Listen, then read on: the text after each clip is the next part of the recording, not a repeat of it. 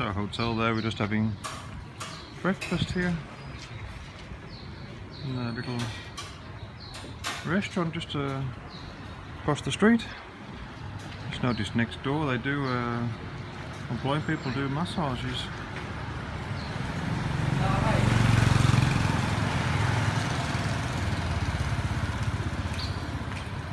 Like a good idea. Okay, so the bikes are loaded again. Just leaving the hotel here, Royal Hotel here in Battambang. That was a nice place for cyclists. Jamie's just made lots of new friends again. Yes. Getting lots of friends now around the world. So yeah, today we're cycling to a town called Pailin. It's very close to the border of Thailand. So today may be a long day. It's about 95 kilometers and slightly uphill. But we'll see how it goes. Should be a nice ride.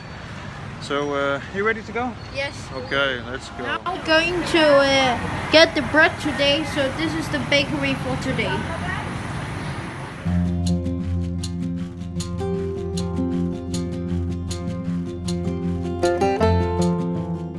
So we started by taking some of the back roads again. See if we can do that all day. Depends on how much time we have. Good the road surface is.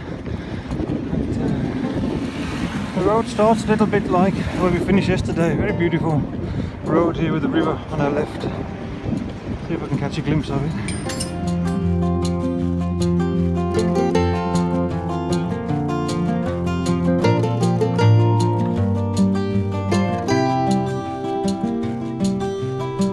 One thing I've noticed cycling through Cambodia is just how young and fresh and happy the people are looking, especially the young people. This is a country with a lot of young people, and it's not like Greece where you only see a lot of old people sitting in coffee shops. It's young people. It's amazing when you think what this country's gone through 30 to 50 years ago, just to see the way they're bouncing back now, and looks like they have a great future ahead of them.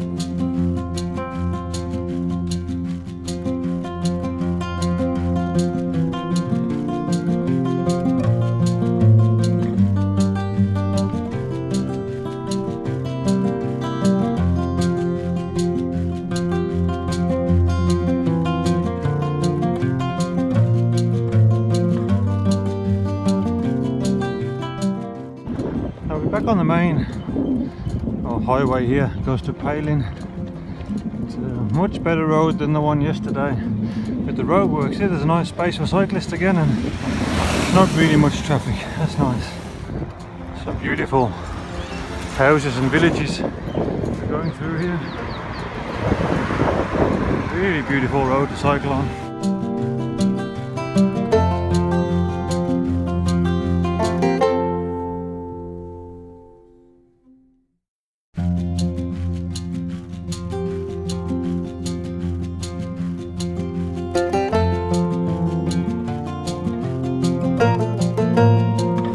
This is the place for today, and we are eating picnic today. We are going to have a picnic here, chips and some water and some pizza in the bakery we get in the morning and 2 muffins. That is the lunch for today.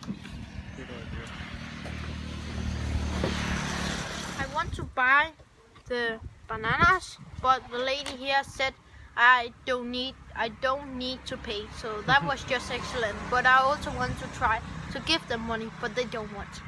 They accept no money.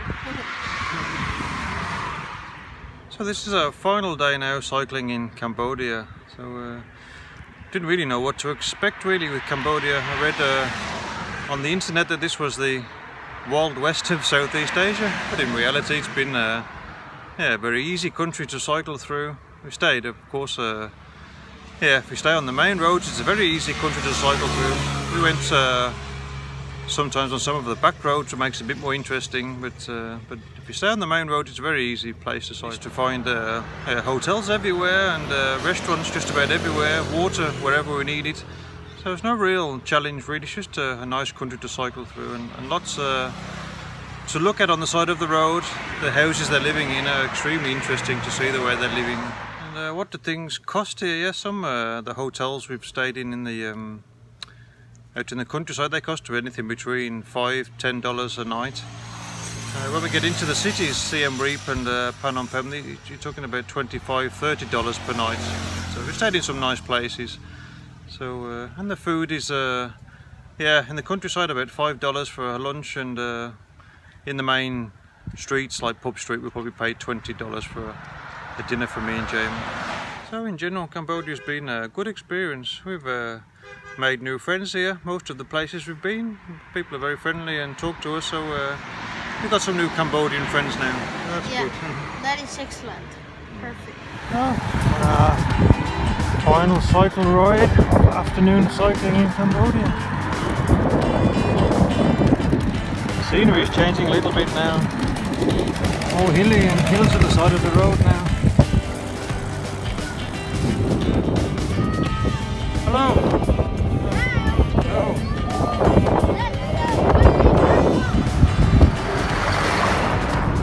It's a very beautiful part of the country. Really.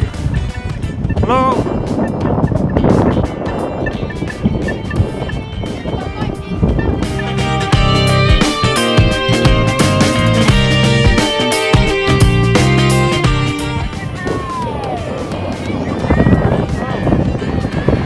When you're carrying lots of logs and you have a puncture, you can change the wheel. What do you use? Just a few logs.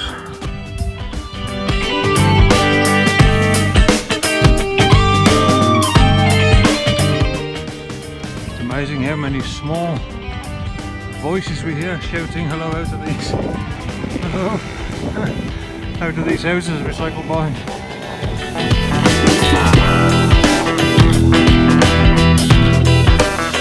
Landmines here now being cleared.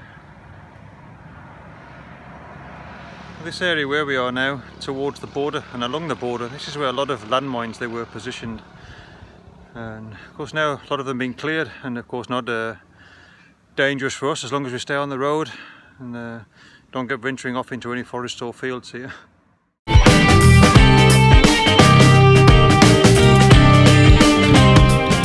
Cambodia starts to get a different look now. The flat floodplains of the Mekong are gone. Floodplains for the Mekong, they're huge.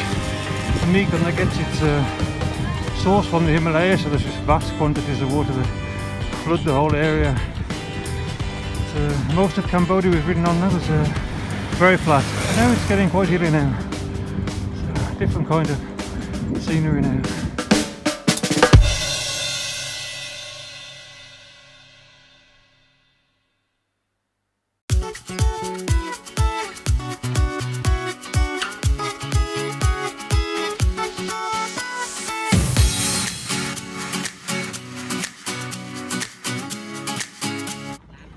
And we can see how Cambodia is changing from this kind of thing we see everywhere to modern coffee shop. Just have the opening day here. I just noticed it's all brand new. We'll see if we can get a quick green tea frappa and then back on the bikes.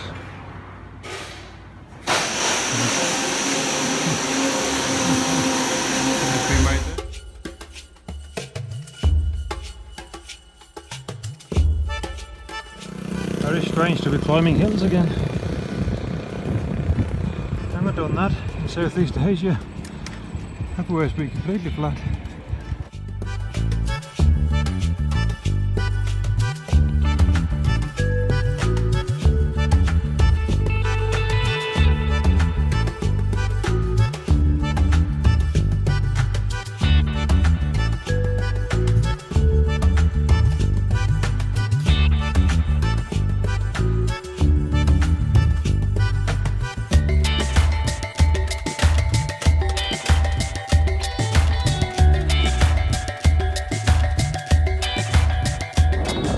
This is Pailin, our final town before the border of Thailand. Quite easy to spot our hotel. It's that big green thing there. It should be a nice new hotel. Let's see. So we just gave up on the green hotel there. $35 they wanted for a room there without breakfast, so that's too much for touring cyclists. Then we turned up in this place here, $6 for a room with a fan. That's more like it. And they'll even allow parking for dusty bikes here near the reception. Here we have a hello. Wow. Rooftop view. Is there a room here?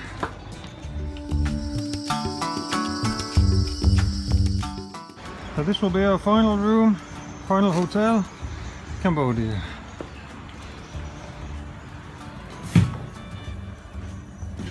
And this is what you get for $6 for fun. We can live with that.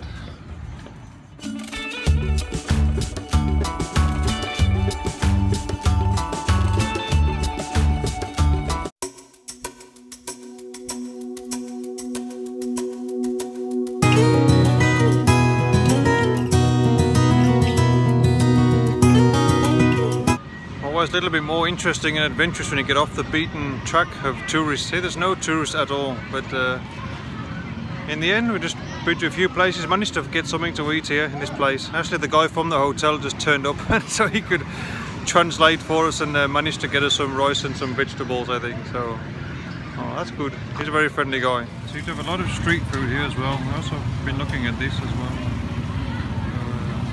Yeah, interesting place here.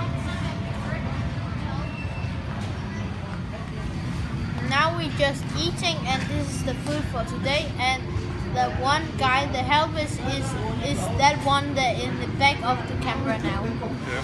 The guy from our hotel recommended the soup here, so we'll give that a try as well.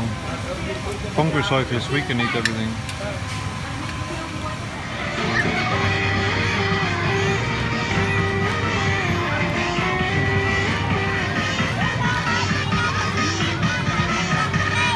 That was the end of our final day here in Cambodia.